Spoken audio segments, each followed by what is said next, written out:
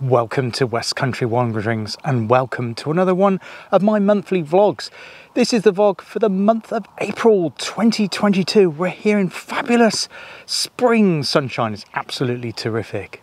Beautiful. But where am I? Well, I'm actually in the county of Somerset today. I'm in part of Somerset called Baines. We've come across that before. Bath and North East Somerset.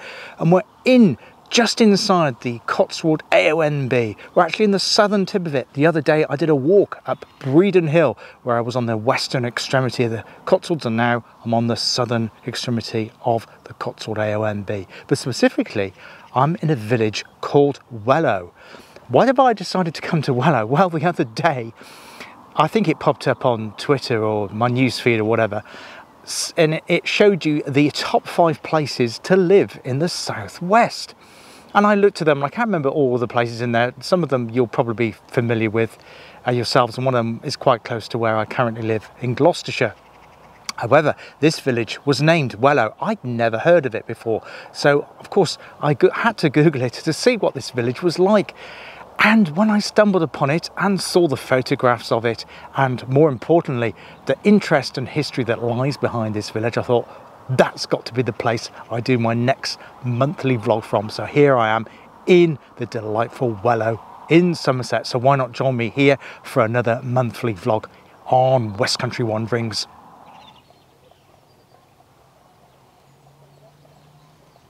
Now just here lies a footbridge, metal footbridge, not particularly attractive or aesthetically pleasing of course, but it's what it goes over. It goes over the Wellow brick, and just a quarter of a mile in that direction is a fabulous medieval pack horse bridge, which we'll have a look at shortly.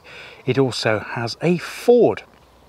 A few other things about Wellow. It used to have a railway station. Now the railway station is rather special. I'm going to be talking about that more in detail. Wellow has a free public car park. That's where I parked my car today, village car park. So you don't have to pay to park here, and there's loads of spaces there. In fact, when I turned up here this morning, I was the only car there. But if you walk back into the centre of the village, you will see the railway station. And what a railway station it was. It used to lie on the Somerset and Dorset line. Now if you're into railways, particularly older railways and steam trains, you'll know all about it, the Somerset and Dorset. But sadly the station here closed in 1966, but it was restored in the 1970s, and it was the gentleman that restored it is going to be part of our interest. I'll tell you more about that in a bit.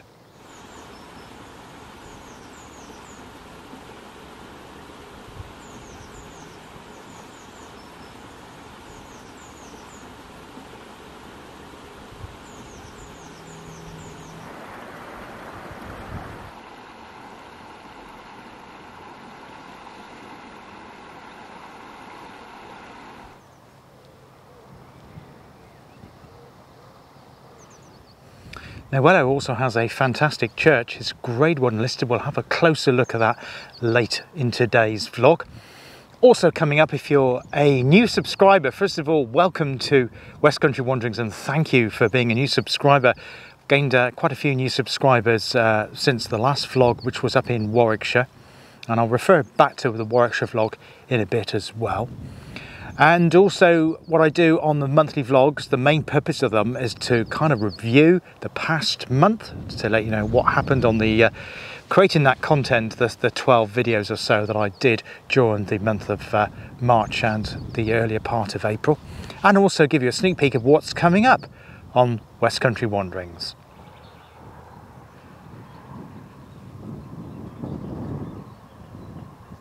So before I tell you more about the person that restored that station, keep you teasing, in the 1970s, you will have heard of him, or if you haven't heard of him, you'll certainly have heard of one of the pieces of art, there's a clue, art that he created in the 1960s and also in the 1980s, another clue. I'll tell you a little bit more about this village. So yeah, we're 5 miles south of Bath. Bath is just basically over the hills. We've run up the hill there.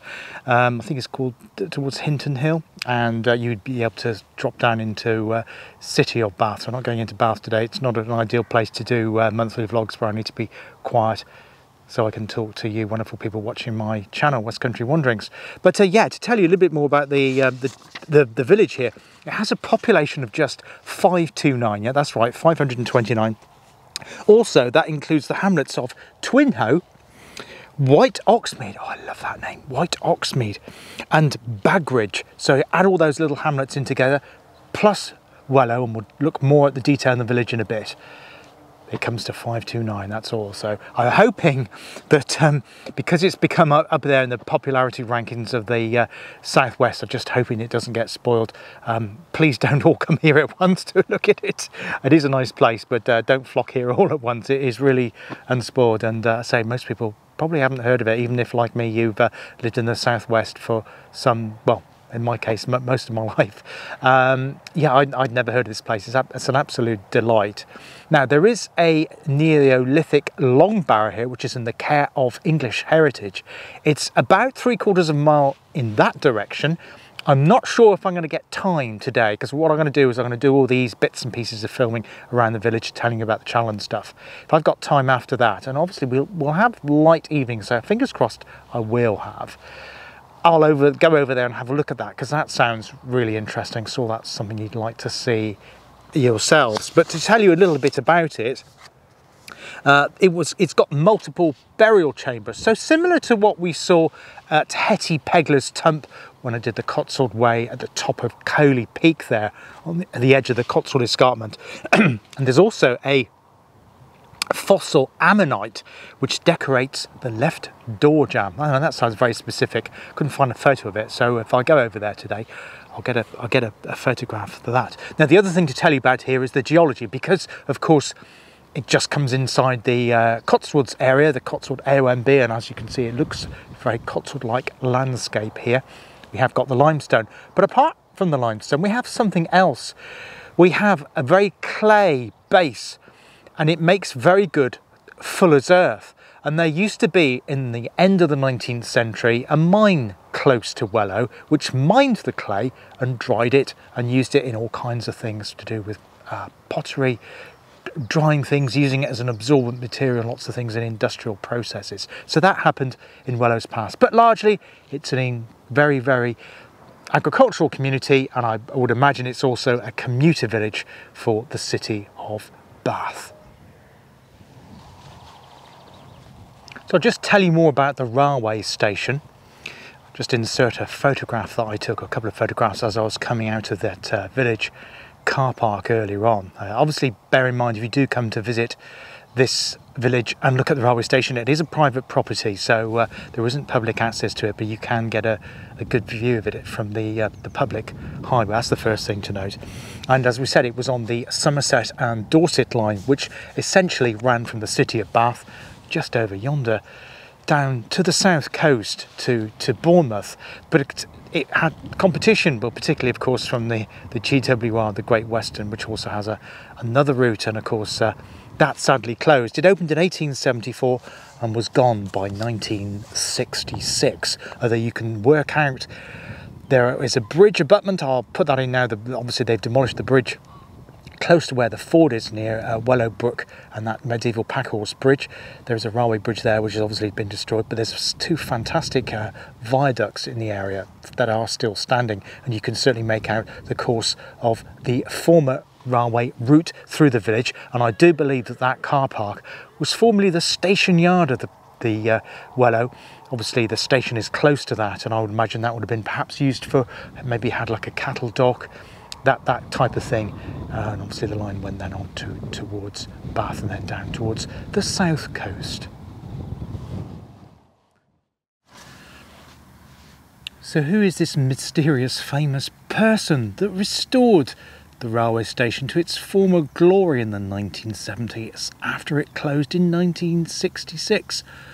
Well, his name of course was one Peter Blake, or should I say Sir Peter Blake. And he is a very famous artist, particularly known for the pop art style. Now, he actually restored the station here at Wellow with his former wife, and his wife was Jan Howard, and she was also an artist, an American artist, and they restored that together. Peter Blake was born in Dartford in Kent on the 25th of June 1932. And he then went on to become educated at Gravesend Technical College and later, of course, the Royal College of Art. Now, Peter Blake's most famous piece of work, I'm sure you'll be familiar with this, was the Beatles' Sgt. Pepper's Lonely Hearts Club Band. That fantastic album cover, that was his work. He also designed the single, the cover of the single for Band Aid's Do They Know It's Christmas? So that would have been 1984. Sgt. Pepper 66, I believe, possibly 67. I think it's 66. I'll put it in there. I should know that. Bit of cultural history there. And his elements were collage. He would cut out bits of advertisements, bits from magazines, bits of images of celebrities, and use that to create a collage of different images to create one particular image. It was known as pop art.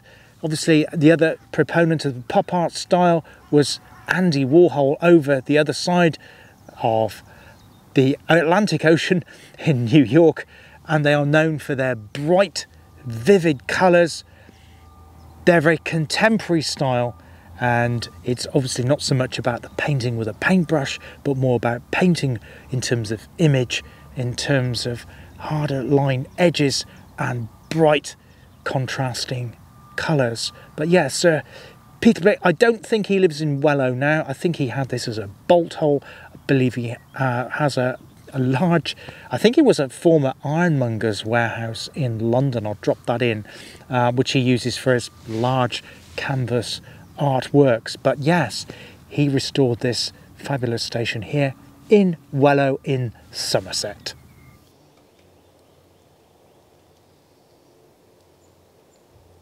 Now I've come to just outside of the village of Wellow to a place called Cleve or Cleves Wood, and this wood is famous for one particular type of flower. Today we have an abundance of wild garlic, bluebells and wood anemones, which is absolutely delightful. I'll do a bit more of a tour in a minute, but it's for another plant that this wood just outside Wellow is famous for, and that is the spiked star of Bethlehem. It's very rare. You only see it around this part of Bath, and it's also sometimes known as the Bath asparagus. I've not seen any as yet, but if I do, you'll be certain of seeing a photograph including in today's video. Now while I'm looking for that spiked star of Bethlehem, I don't know if I'll be able to find one. I'll insert a stock photograph of it so you can see what it looks like. It does look like, well, a couple of other woodland plants you may be more familiar with, but it isn't this particular one, so I'm being careful where I stand around here as well. I feel very privileged to have come into this wood here today. So while I'm doing that, I'll also tell you about what's been happening on my channel, what's happened since the last vlog. Well, the last vlog, of course, was at Wootton Warren in Warwickshire. That's always a mouthful, isn't it?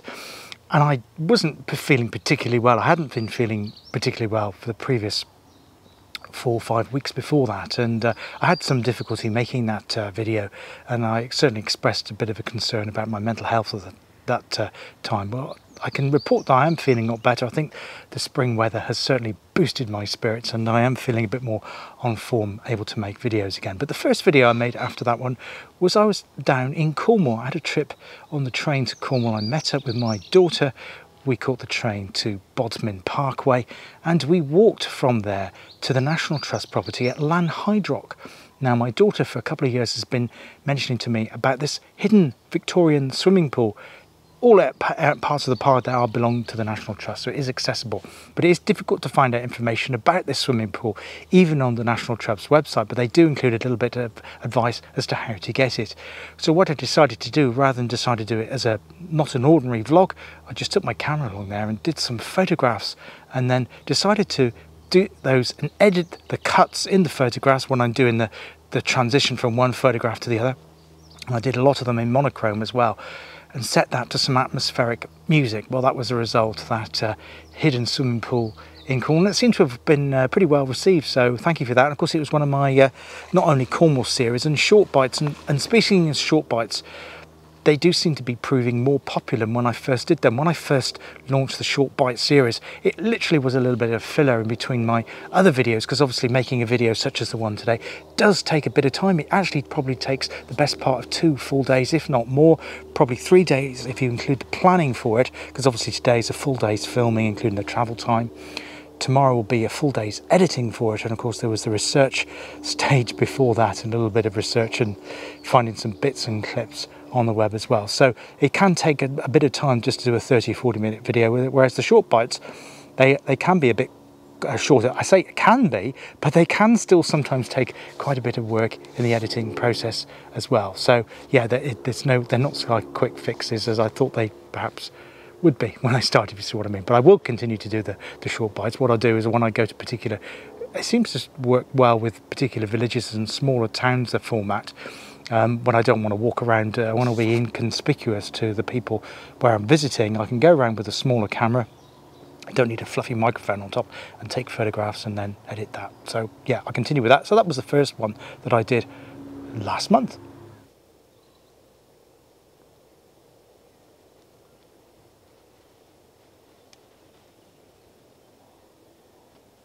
Now I also did Cotswold Walks number 4, and I went and followed the River Colne, delightful place. I also had trouble making that video because I was able to walk physically, obviously, of course, because I wasn't feeling particularly well. I really didn't want to come in contact with anybody else at all. And there was a busy Cotswold village there, one of the most famous villages in the Cotswolds, and that is Bybury, of course. And that walk went very close to Bybury, and I was putting myself on edge doing that, and I think that comes across in the video. I'm not as perhaps relaxed as what I should be making a video, and that is obviously some of the things I have to battle with the mental health, but so I'm feeling better now. So yeah, I did that Cotswold Walk 4, and to just literally last night, late last night in fact, Cotswold Walks 5 landed, and I was feeling better doing that one, and I really enjoyed making that. And that was the trip up Breedon Hill from a village called Great Comberton, right on the western edge of the Cotswold AOMB. Fabulous views from the top. We haven't seen that one yet. Really enjoyed making those. I will continue to do Cotswold Walks. There'll be all different parts of the Cotswolds, from the southern to the northern, eastern and the western, and all the bits in the middle. Sometimes there'll be hill walks, sometimes there'll be village explores, and sometimes they'll be following rivers and combinations of those. So they seem to be working out to be pretty popular on the channel. So that happened, and then I went to a village called Fladbury, which is in the Vale of Evesham. In fact, it was 2 villages close together, Fladbury and Cropthorne. They're right on the banks of the River Avon, and we had a look at both of those. In particular, in Fladbury, I was very impressed with their community orchard. They had a fantastic community orchard there, and of course you had all of that apple blossom on the trees there, ready coming out, and it was being very well maintained by the villagers there. Very impressed with those 2 villages near Evesham. Now the next most viewed video on my channel last month, or I might have landed early part of April actually, month. When I say month, I mean the previous 4 or 5 weeks since I made the last vlog, not necessarily the strict calendar month, if you see what I mean, was of course the latest canal update for the Stroudwater Thames and Severn Canal. It was a little bit disappointing making that one because I was banking on the fact that that towpath, the ocean where they put in that railway bridge, of course, I've spoken many times on this channel about. I was hoping that the towpath was reopened. Now, they had refilled the ocean with water, which was great, but the towpath hasn't opened, so it was slightly disappointing for that. But yeah, I did explored a lot of the Thames and Severn section, eastern section of that, and we went to a place called Icy where you could see an old abandoned bridge and a fantastic reserved bridge on the TNS, which the volunteers from the TNS, the Cotswolds Canal Trust, had restored, and that was wonderful to see that, and I showed that on the video as well. I also did another railway video, this time at Long Marston in Warwickshire. Now this was a little bit different to the Tytherington and other railways I've done, which you tend to be on following disused railways or reopened railways or stations and things like that. This was nothing to do with that. This was actually a depot where they store locomotives. They actually also now renovate and build new locomotives and coaches. So this was something completely different, and the response to that video seems to be that very few people seem to have heard of it. I only actually came across it when I was doing looking for research for the Gloucestershire-Warwickshire Railway. Currently their most northern station is Broadway, and obviously they want to link up to Honeybourne on the Cotswold line, but it's what's beyond Honeybourne which intrigued me. I saw a little loop and kind of a black lines looping around on the OS map. I thought, well, hello, what's all that about? Googled it and found out it used to be at a military railway, an MOD depot, for storage depot, closed in the 1990s, and is now used by 4 different railway companies for storage of wagons and locomotives and renovation. And I told you a story about that in the Long Marston video. And finally we had a short bite at a place called Slimbridge, the Wildlife and Wetlands Trust. There was a photo session I did there. It was a delightful place to go around Slimbridge there and capture some of the birds, and particularly the Wildlife and Wetlands Trust staff. They were very helpful. I certainly encourage people to use their cameras there. If you do visit there, you'll see lots and lots of the other photographers there. People there with much bigger lenses than mine, huge, you know, 400, 800 millimeter telephoto lenses, that type of thing, which I don't have, and which is impractical for the sort of videos that and photography that I do, because it's far too bulky to hike up a great big hill with that sort of thing. But yeah, so you saw that there, and they were very helpful pointing out the different types of species there, and that seemed to have gone down really well. And I also done another short bite down in Devon. So we had a Cornwall one, we had a Devon one as well, and we went to Topsham, had a look at Topsham. I caught the train down there and had a fabulous time looking around that wonderful seaport which links into Devon's capital, Exeter. And finally, there was also another Herefordshire and Gloucestershire Canal video, number 3, when we were looking at an entrance to a tunnel, and I walked along the top of it. It was a shorter tunnel section there, and just to let you know, I will be going back to uncover more sections of the Herefordshire and Gloucestershire Canal, showing you restored sections. And again, although they're not quite as popular as the Stradwater and Thames and Severn, it doesn't get quite such a high profile, I guess, and obviously there isn't so much active restoration. There is some, and I'll be going to a place called Malswick over the next couple of weeks to show you what's happening there, but it's not so active as what's happening on the Stradwater at the moment. But there is some interest in that, so I will continue making those videos on the Herefordshire and Gloucestershire Canal.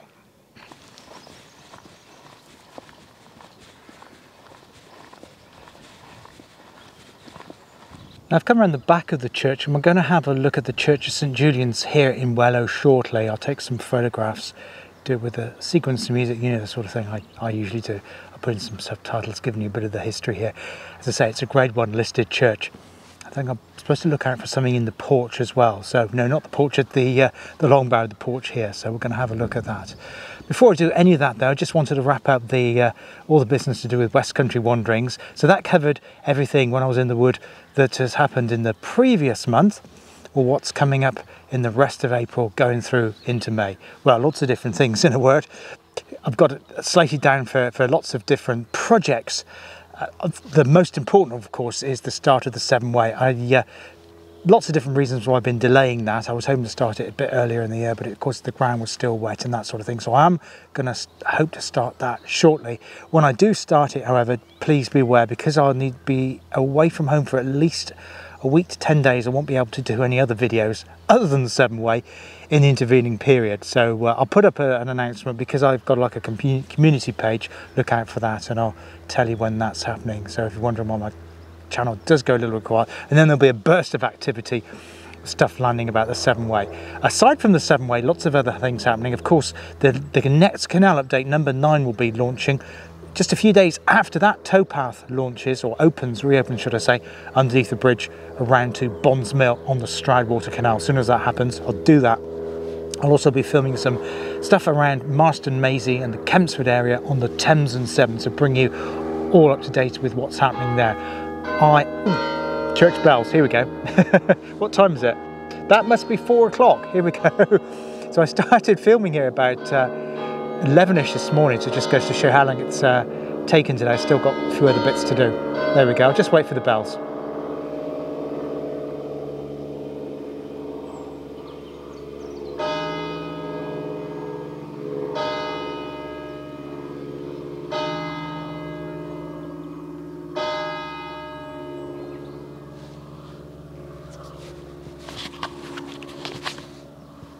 So yeah, so next canal update, there'll be Lyme. There'll also be a 4th Herefordshire and Gloucestershire canal. There'll also be a number 6 Cotswold Walk. I'm not sure where that's going to be yet. Probably another River Colne one, so look out for that. So there'll be some other content on that happening as well. Aside from all that, there'll be some railway bits and pieces. As I said, there'll be something to do with steam railway, so subscribe and hit the bell, and then you'll be told when that lands. So that will be happening as well. And mixed of all that lot, there'll be some short bites, probably from the Devon and Cornwall area. So there'll be some stuff happening from the places that are further southwest of where I currently am here in Somerset today. So yeah, lots happening. Love to hear your thoughts. If you drop a comment below on today's vlog, let me know what you enjoyed in the previous month, what you'd like to see more of.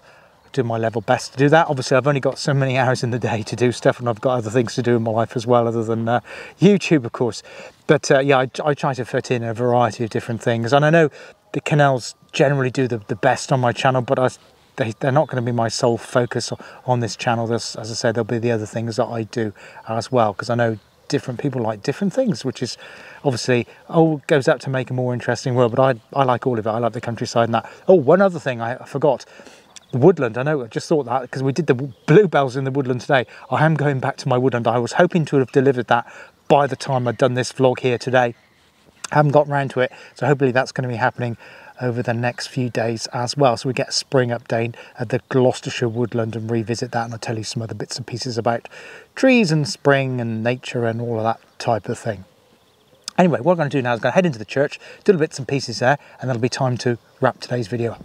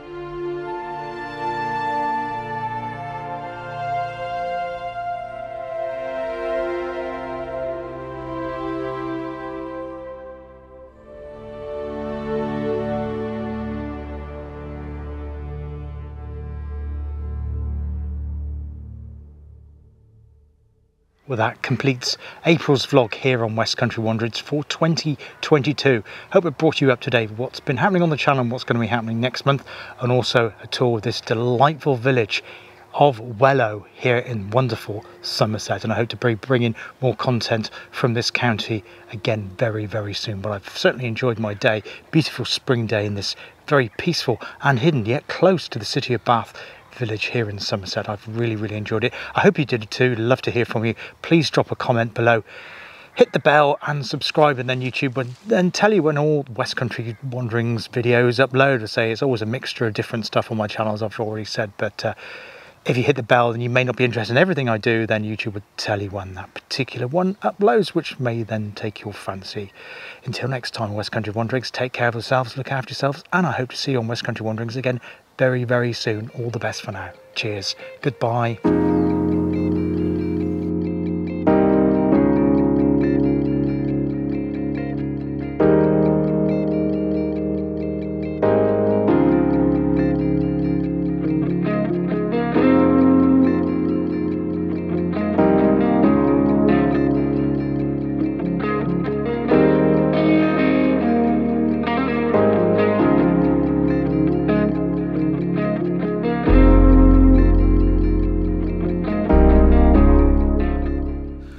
Welcome to this little extra at the end of my monthly April vlog here on Westcountry Wanderings. Behind me lies Stony Littleton Long Barrow, perhaps the finest long barrow in the entirety of the United Kingdom. This long barrow is 5,500 years old and was discovered by a farmer in 1760. Let's come over for a closer look inside.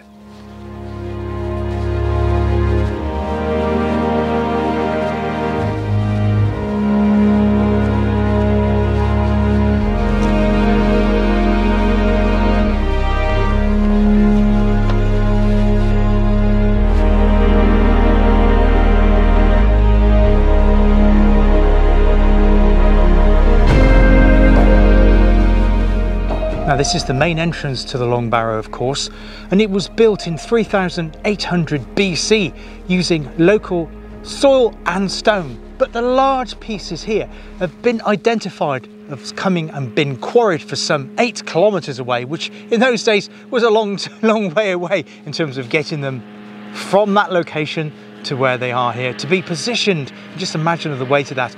I know the ones at Stonehenge were dragged from somewhere in Pembrokeshire across half of South Wales and into, yeah, I know all that stuff, but I still think 8 kilometres all those years ago, 3,800 CB, there's a plane overhead, 3,800 BC is an incredible feat for those days. But there's something really more interesting just there. We'll have a closer look. Yes, it's this here. It's an ammonite fossil, and that has been put in to the main entrance of this long barrow. Now, according to the English Heritage plaque at the entrance to this site, it says it was almost certainly placed there by the builders deliberately as a form of a style, I guess, to give it some character. And obviously they found that as they were quarrying this stone locally, they would have come across that. Of course, you do get these when you're looking for quarried stone, local limestone here, of course. They obviously placed that there deliberately in a prominent place to give this a bit of extra style, just like we would these days in terms of, oh, I don't know, coins or something on the top of a drive, or maybe even a garden gnome. So now looking right inside the Long Barrow, the red and white strip and that box affair there, that is a temporary repair. English Heritage have got a prop there to the right, obviously, to keep that upright. It does weather, of course, over the, I mean, it is 5,000, what do we say, 5,500 years old. So kind of what do you expect it being that car after all that time? But yeah, that's just propping up that there. And as you can see, the barrow goes quite some distance down there, probably down to about 30 metres. I'll move the camera a bit forward further in a moment. And there are chambers just around the outside of that box there, to the left and to the right. I'll see if I can move the camera in a bit further. So yeah, you can see the main chamber, just move the camera up there a bit, that runs straight down the middle there. And you have another chamber which is just off to the left of the screen, and another chamber, I just move the camera around, to the right there. Obviously it's hidden by that. I'll just see if I can move it a bit further back. There we go. And you can see that. I will just move out of the way because I'm causing a shadow across it. I've got reasonable light here at the moment. This is not artificial lighting. This is purely, well, it's about 6 o'clock in the evening, so it's not bad actually, but I've got a very fast, it's got a fast lens on this. It's got a very wide aperture. So should be able to see a reasonable that without affecting the resolution too much. But there we go. That's the inside of Stony Littleton Long Barrow. Absolutely fantastic. And I say, the only one other one I've seen was that crawl inside I did at the one at when we did the Cotswold Way, Hetty Pegler's Tump. But this is far more extensive. It has more chambers to it, and it goes back much further as well, as you can see all the way down there. Absolutely fantastic. So I've just come out of the outside of the Long Barrow again, just to give you an indication of where we are, somewhere around there. I can't quite see it on the screen. You should be able to see the church at Wellow where we were earlier. I'll just walk up the top of the Long Barrow so you get an indication of the scale of it as well here.